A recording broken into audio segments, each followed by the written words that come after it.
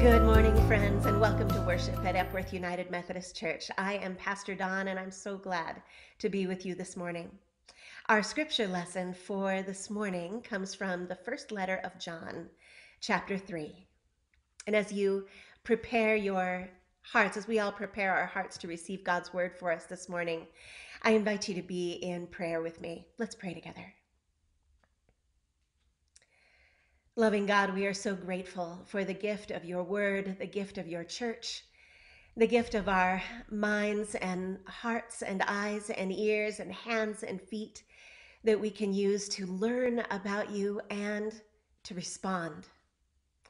Lord, we pray that the word brought to us this morning might fill us with a sense of your presence and holiness, and that in leaving worship today, we might carry with us new tools to better serve you. Lord God, may your Spirit move in us and among us and through us. In Jesus' name we pray. Amen. So our scripture reading this morning comes from the first letter of John, chapter 3, verses 16 through 24. I'll be reading from the New Revised Standard Version this morning. You are invited to grab whatever Bible you have at home. And by the way, if you don't have a Bible at home, we would love to offer you one. We have a bunch of them that we keep around to give as gifts just for this purpose. If you're reading a version different from the New Revised Standard Version, you might find some of the words a little bit different. And I hope that you'll find that interesting and intriguing to see how different translators may have put the words together a little bit differently. I prefer this one, or there's other couple good ones too. All right. First chapter of John, verses 16 through 24. Sorry, the first letter, good Lord, the first letter of John, chapter 3, verses 16 to 24. And John writes, "We know love by this, that he laid down his life for us, and we ought to lay down our lives for one another. How does God's love abide in anyone who has the world's goods and sees a brother or sister in need and yet refuses to help? Little children, let us love not in word or speech, but in truth and action. And by this we will know that we are from the truth and will reassure our hearts before him whenever our hearts condemn us. For God is greater than our hearts, and he knows everything. Beloved, if our hearts do not condemn us, we have boldness before God, and we receive from him whatever we ask, because we obey his commandments and do what pleases him. And this is his commandment, that we should believe in the name of his Son, Jesus Christ, and love one another, just as he has commanded us.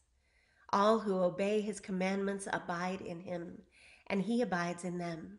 And by this we know that he abides in us, by the Spirit that he has given us." This is the word of God for all of us, the people of God. Thanks be to God. Amen.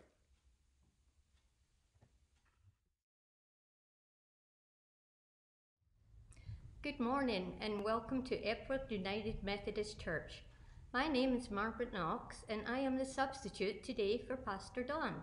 It is my honor and privilege to share today's message with all of you. Well, it is 4 weeks since the high of Easter, with all the joyous celebrations of the good news that Jesus was risen from the grave. There were credible witnesses to testify to the truth of that.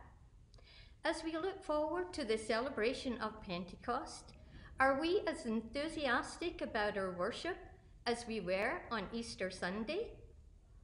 Or have we settled back into our normal Sunday routine?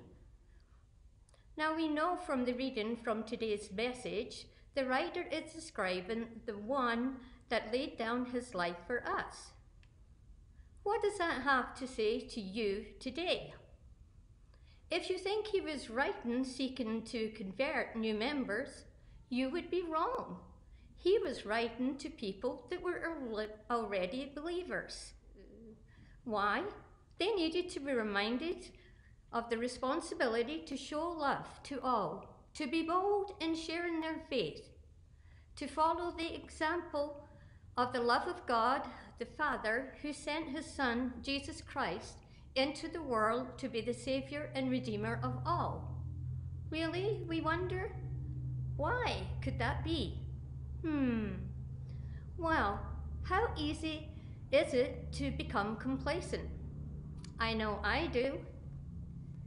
The truth is, my friends, that actions speak louder than words. We often procrastinate at times about doing what we know we should be doing in a timely manner. We are, after all, busy people. Sometimes we make promises to do something for a friend, but get distracted with other things and forget. When that happens, we feel bad and apologize. Think for a moment. What have you done lately to thank and give praise to our Heavenly Father or Jesus? Have you taken quiet time in prayer, worship, or service? As we remember all that is good in our lives, acknowledge that we have been blessed. As Christians, we are instructed to love one another in all we say and do and act to everyone we see. 1 John 3:1 starts with the words, "See what love the Father has given us, that we should be called the children of God." Dwell on that thought, the children of God. What more could we ask for? What have we done to earn that privilege? It continues, and that is what we are. The reason the world does not know us is that it did not know Him. We, though, do know Him. As Christians, we prepare ourselves at times for many celebrations tied to our faith. In Advent, we celebrate the birth of Jesus. We prepare for Easter by observing Lent and particularly Holy Week, which leads us to Easter Sunday. We also celebrate Pentecost, but I'm not sure how much time we spend thinking about the wonder of it. That event changed the apostles forever. The gift of the Holy Spirit, they finally got it. They were transformed and ready to do what Jesus called them, to be disciples for the transformation of the world. How impressive is that? But the news for us too is that we are called to be the same. While that may sound a bit daunting, there are many resources to help us be Easter people. We have easy access through the internet to so many translations of the Bible. An abundance of study books are available, and Bible study by Zoom for those who are not ready to do group study in person. We can choose to worship in the sanctuary, listen on the radio, take part on Zoom or with Facebook or YouTube. It is certainly much easier for us than the early Christians to stay connected. Their faith was on fire. They trusted and believed in Jesus. The good news for us, my friends, is that we are beloved children of God. Having said that, we have been given our own calling. God created us for His purpose. Given many varied talents to be used, each one of us contribute to the life of our church family and God's work in our own unique way. The Old Testament has plenty to say about God's love that is helpful even today. So many stories to choose from. The common thread in all of them, that God was a loving Father to His people. Even when they did not follow His instructions, He provided leaders, priests, and prophets. Though Moses led the Israelites out of Egypt, Joshua was the one who led them into the promised land. Later, a time came when they began to worship other gods. Truth told, we can and do at times put our own needs and possessions before we share with others. All the commercials tell us we really can't live without this or that, although they don't always make us happy. The Israelites, now they didn't always pay attention to their prophet's advice, which did not always serve them well. This can happen today even with us, but our life is never right when we're at odds with God. King David gave us the Psalms, which are so beautiful. We know that he, like us, was not perfect, but he did love God and repented his sin against Uriah. God forgave him, and believe that, please believe that he will do the same for you today, for those who seek his forgiveness. Psalm 51, 1 and 2. Have mercy on me, O God, according to your steadfast love, according to your abundant mercy. Blot out my transgressions, wash me thoroughly from my iniquity, and cleanse me from my sin. This tells me that David was aware of God's mercy. That mercy is available to all who ask. Psalm 89, 14.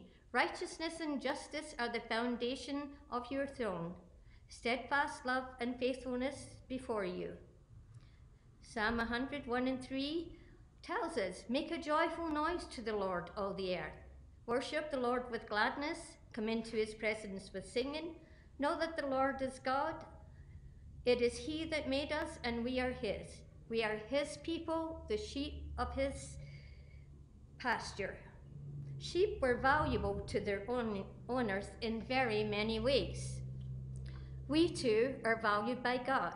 Listen to Isaiah 9:6. For a child has been born for us, a son given to us. Authority rests on his shoulders, and he is named Wonderful Counselor, Mighty God, the Everlasting Father, Prince of Peace. Wow. I am amazed at how often there are connections to be found between the Old and New Testaments. Isaiah 40:28 has a question. Have you not known? Have you not heard?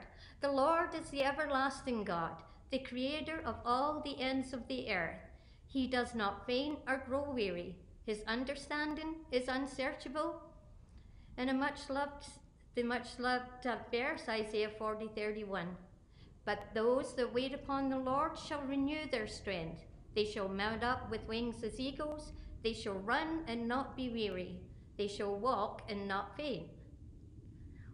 Isaiah 57:15 has something to say about how much God cares about his people.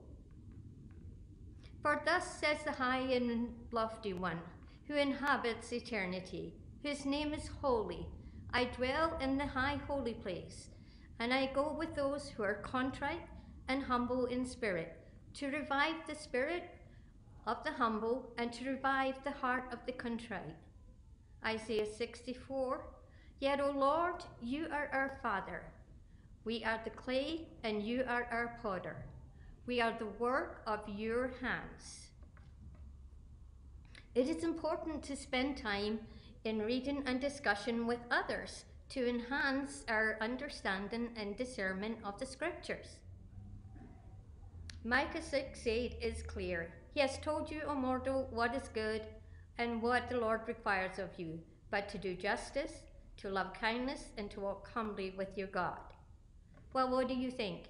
Humility is often in short supply these days. These ancient words of wisdom still apply to our hectic modern-day lifestyle with all the advances in science. Do you still want to feel that same joy and fellowship we shared on Easter Sunday? I think we do. Taking quiet time to spend is good for our soul. Jesus had so many ways to help us live a good life. He lived here on earth without our modern-day amenities. He prepared his disciples to share the good news of the new covenant. How willing are you to share your faith in God? Now, if you find it challenging, you're not alone. It means stepping out of our comfort zone. Even scholars, historians, and professors have struggled for words.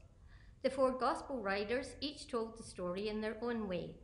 Matthew begins with the genealogy of Jesus, his birth, the wise men. For me, the story of the escape of the Holy Family strikes a chord. As one who came here in 1985, I know it takes time and effort to adjust to a new way of life in another country. All we know is that God instructed Joseph to flee to Egypt and then told him again when it was safe for him to return after King Herod died.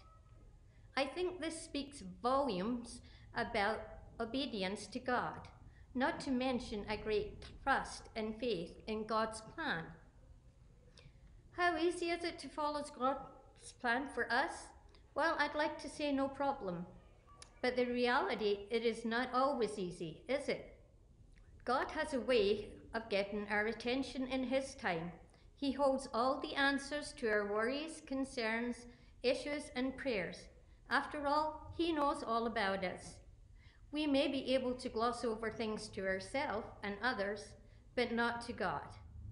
People wondered if John the Baptist might be the Messiah, but he identified himself clearly as the one Isaiah spoke of, the one crying in the wilderness to prepare the way of the Lord and to make the path straight. John was aware of Jesus' identity. When Jesus was baptized, the word heard from his Father, "This is my Son, the beloved, with whom I am well pleased." This shows that Father and Son are in harmony at the time of the baptism. Then came the temptation in the wilderness. Showing the length the devil will go to divert us from God. With Jesus, that was impossible.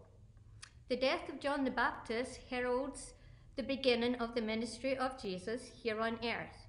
He had picked his disciples. Now his choice may seem strange to them, strange to some. After all, they were not what you might expect. They were ordinary. But perhaps there's a lesson here for us, that God can use the ordinary to achieve the extraordinary. I wonder if Jesus came today, would he still find disciples to follow him? Matthew 5:43 to 46.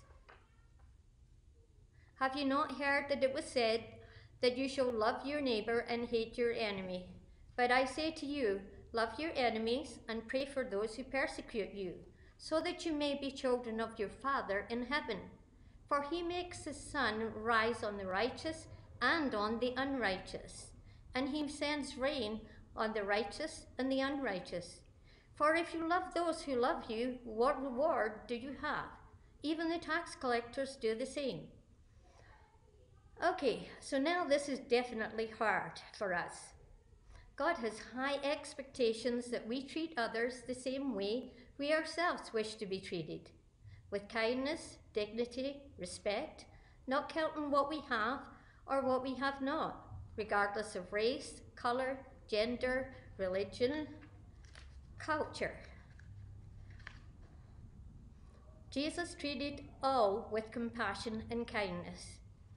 The Lord's Prayer, as recorded in Matthew 6:9-11 reads, "Pray this way, Our Father in heaven, hallowed be thy name. Your kingdom come, your will be done on earth as it is in heaven. Give us this day our daily bread, and forgive us our debts, as we also have forgiven our debtors. And do not bring us to a time of trial, but rescue us from the evil one. For if you forgive others their trespass, your heavenly Father will also forgive you. But if you do not forgive others, your Father will not forgive your trespass." Now Luke 11 verses 1 and 4 is slightly different. He was praying in a certain place, and after he finished, one of his disciples said to him, "Lord, teach us to pray as John the Baptist taught his disciples." He said to them, When you pray, say this: Father, hallowed be your name. Your kingdom come. Give us each our daily bread, and forgive us our sins, for we ourselves forgive everyone indebted to us, and do not bring us to the time of trial. Friends, when we pray, we are spending time with God.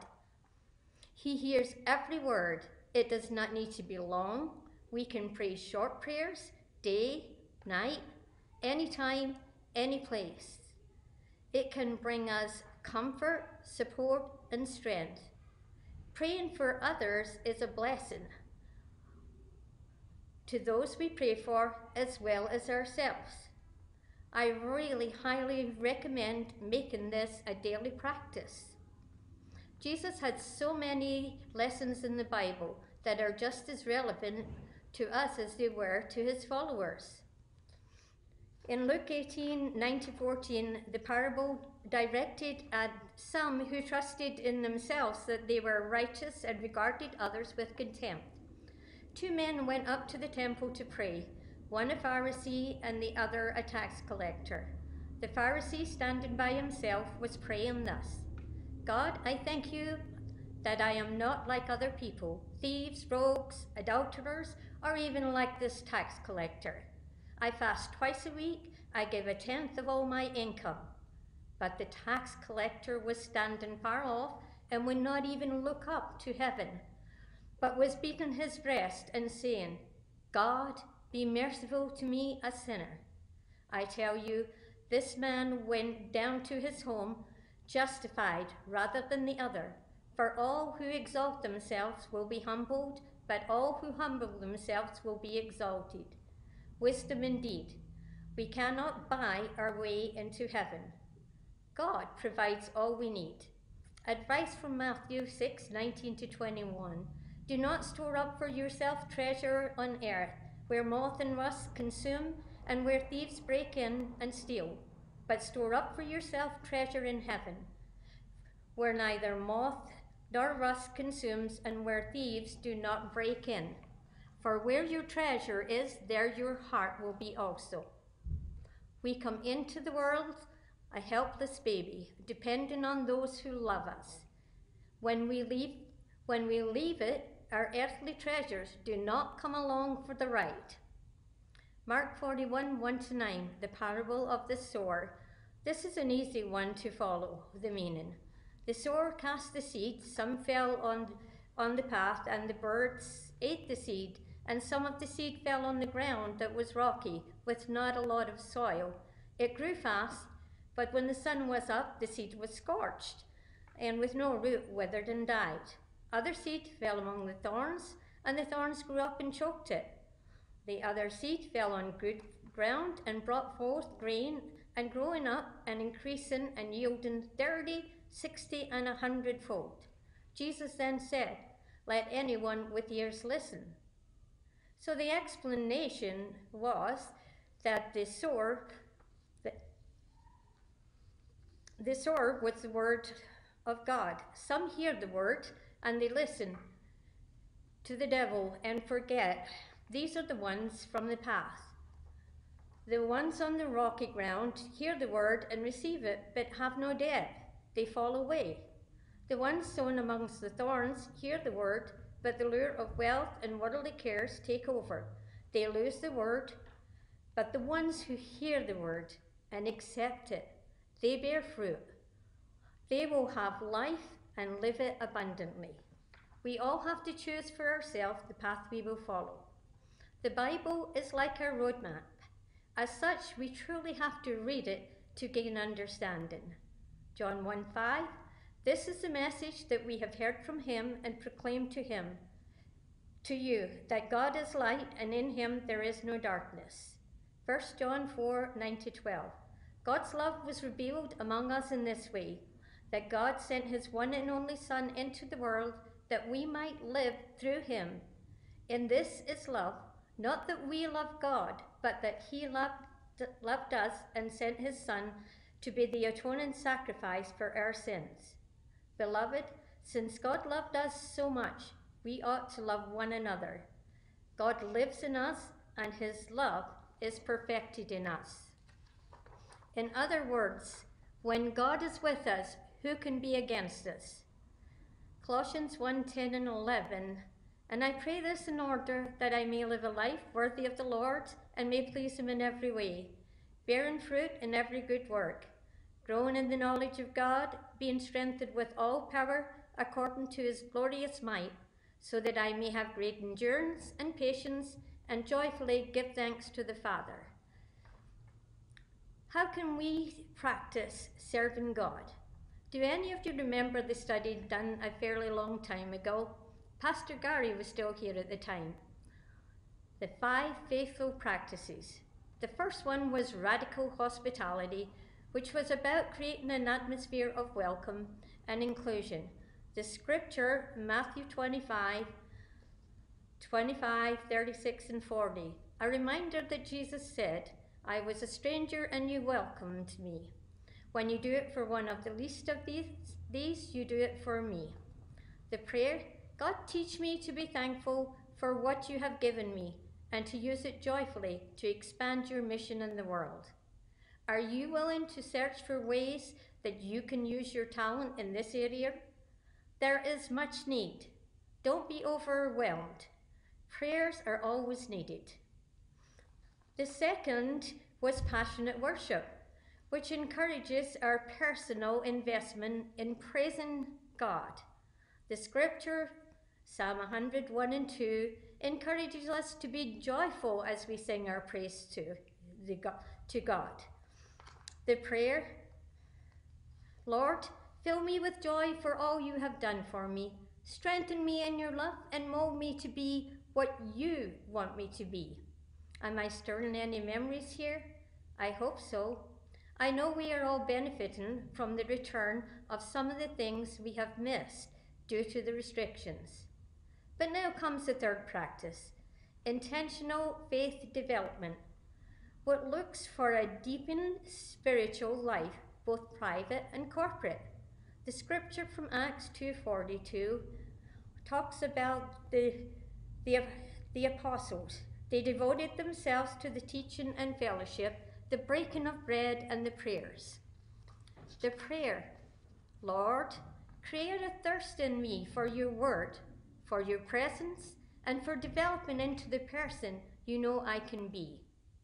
I tell you, God knows what we can accomplish through him, but we might not ever know what we can do if we don't try. The fourth practice, risk-taking mission and service. This involves stepping outside the comfortable and familiar. The scripture, of course, was Micah telling us to do justice, to love kindness, and to walk humbly with your God. The prayer, Lord, keep me faithful to your service. Help me to do what you call me to do at this moment and to focus on what I know can be. That can be difficult at times and definitely a challenge. We have many demands on our time, but we are blessed when we make time to answer God's call to action. The last practice, extravagant generosity. This means giving in new and expanded ways. The scripture from 1 Timothy 6:18 and 19. They are to do good, to be rich in good works, generous and ready to share, thus storing up for themselves the treasure of good foundation for the future, so that they may take hold of the life that really is life. The prayer, Lord, help me to see others as you see them, as my brothers and sisters, and care for them as I would care for you. Friends, we need this so badly today. There is so much anger, frustration, resentments, and division in our world. We need peace between the nations and a desire to come together to work for the good of all. I encourage you to pray that God in his time will cause people to turn away from the horrific violence that is prevalent today and causes so much needless pain and suffering in the world. And I would like to finish today by reading you a verse that's titled Open My Eyes. It's a poem. Open my eyes, God, so I may see and feel your presence close to me. Give me your strength for my stumbling feet as I battle the crowd on life's busy street. And widen the vision of my unseeing eyes so in passing faces I'll recognize not just a stranger, unloved or unknown, but a friend with a heart that is much like my own. Give me perception to make me aware that scattered profusely on life's thoroughfare are the best gifts of God that we daily pass by as we look at the world with an unseeing eye. At the very bottom of that, they had